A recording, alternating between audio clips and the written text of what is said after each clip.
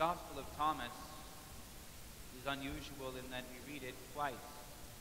Once on Pascha itself at the Agape Vespers, and once 8 days later, today. And largely the reason for this is that the account in the Gospel itself is built around a week period. At the beginning, a week ago, the Lord appears to all of his disciples in the evening as they are gathered. He gives peace to them. He reveals himself to them, but Thomas is absent. And when the others tell Thomas that they had seen the Lord, that he had risen, that he had appeared to them, he says, "I will not believe it unless I see him with my own eyes, unless I put my finger in the print of the nails in his hand, unless I put my hand in the hole of the spear in his side, I will not believe." So 8 days later, the next first day of the week, the Lord's Day, the 8th day,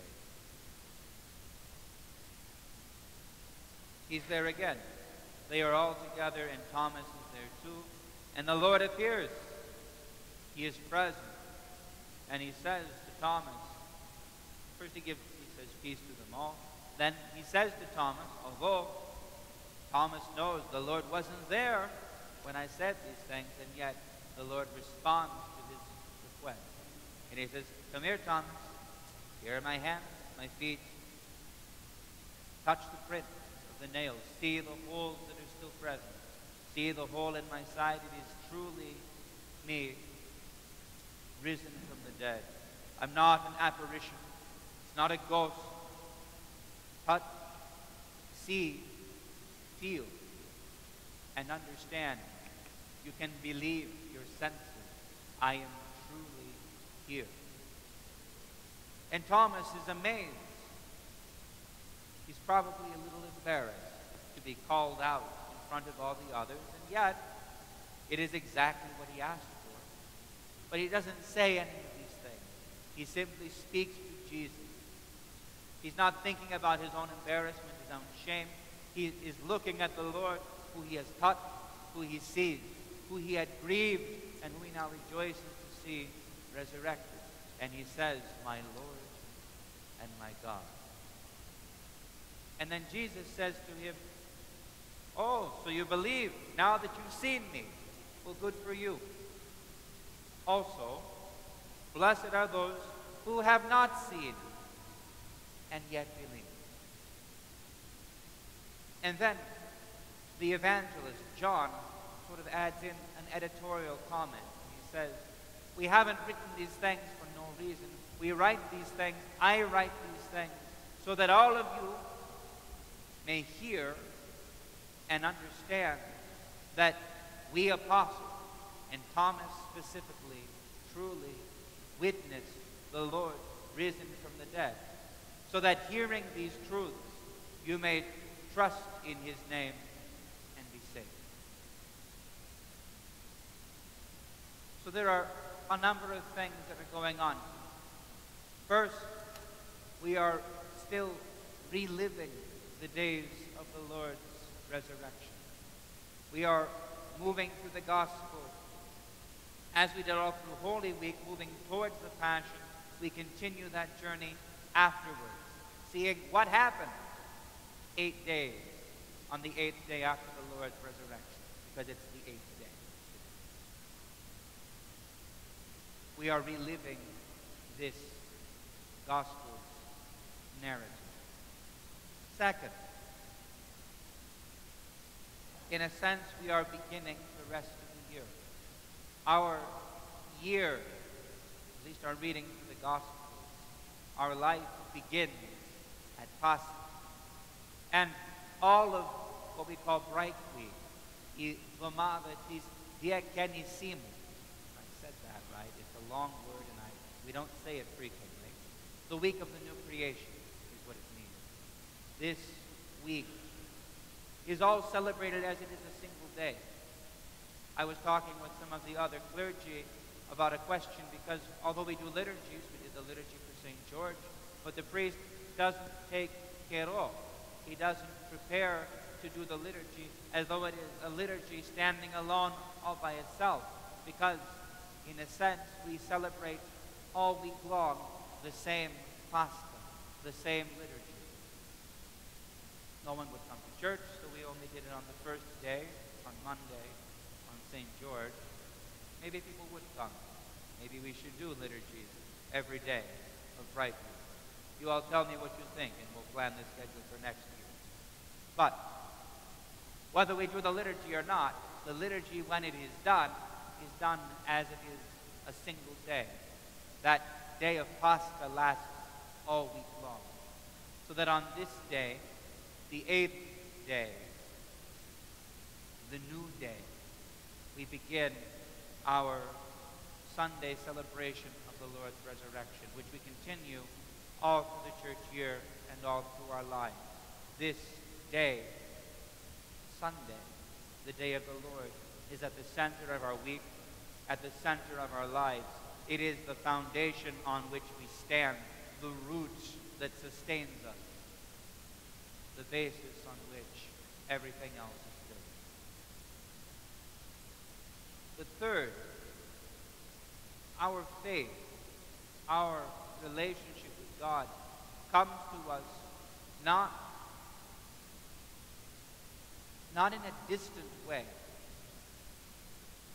not in an intellectual or a theoretical way. It comes on the basis of a personal experience of the apostles and their witness to us of that personal experience. This is very important. We don't learn about Jesus and his resurrection from books that are full of complex theology and philosophical ideas. We learn about it in the way that we encounter any human being. For instance, Daniel, do you know the man sitting next to you? I don't. Introduce me. How are you, Jacob? It's nice to meet you. And then we can shake hands. And then we know each other. Not well, but we've touched. I know you're real. You know I'm real. As far as we can touch our senses. As far as we can trust our senses. But it didn't happen until the person who already had the relationship told me, Father, this is Jacob, my friend. Make sure to say hello to Jacob at the end of the service, guys. But this is what the apostles are doing. They are saying, we met Jesus. We walked with him, we heard him, we knew him. And we know that he died. We bear witness to that. We saw him dead. We saw him buried. And then we heard that he had risen. We went and saw the tomb. It was empty. There was nobody there. Just the grave clothes lying there on the stone where he had been laid. And then when we went out again, he appeared to us. And we thought maybe he was a ghost. Maybe he was a spirit. Maybe it was just an apparition. But he said, touch me. Feel me. He said, give me food so that I can eat. He proved to us that he was truly risen. We felt him. We heard him. We saw the food go into his mouth and disappear. He is truly risen in the flesh. And we are going, and we are telling you about it so that even after we die, that witness still stands. This is not a sermon about evidence, per se. But if, for instance, we wanted to know whether some obscure king in the 8th century existed in Northern Europe, what would we accept as proof? Documentation. Writing on stone or on parchment or on whatever might survive those years, saying that someone met this king and encountered him. We would say, well, either they're really trying to take us for a ride, Why would they do that? For it really happened. And when there are multiple sources, all saying the same essential point, this person who was dead rose. We touched him. We spoke with him. We encountered him. It is on this basis that we believe. But not only this. Not only this. Because what is it that we Christians do when we come into the church? We come in, we light a candle, we see the icon, we see the images of what had happened. We see painted up on the wall that same account of what the apostles and the saints bore witness to and described, so that we can see and understand. But that is not all. We come and we stand here. Maybe we bring the bread and the wine in offering, and they are offered on the altar table to our Savior, who is behind it as the one who is celebrating this mystery. We offer ourselves to him, and we ask him to come down and offer himself to us. And when we go forward and we receive Holy Communion, what do?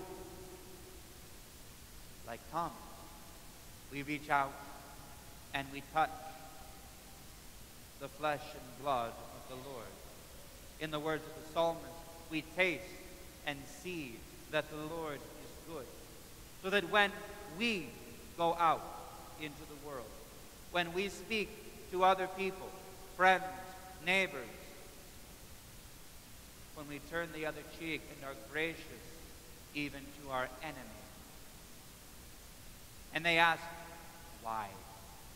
Who are you? What is important to you? What is the core of your being? Where do you get your strength from? We can say, from the Lord, who touches me, who heals me, who sustains and raises me up, as he himself has risen from the dead. Come and see that the Lord is good. This is the Christian life, all contained in this single passage. We wait for the Lord, we question, we doubt, and our doubt is fulfilled. That doesn't mean life gets easy. Thomas still died of a spear wound, preaching in India. It was a hard life that he led, but he did it knowing what was important, knowing where the source of life and strength was. Not in possession, not in pleasure, not in the honor and respect of the people around him, in the Lord and God whom he had touched, whom he had seen, and whom he declares to all of us today. Let us be imitators of Thomas. Let us seek to touch, to taste, and to see indeed how good the Lord is. Please stand.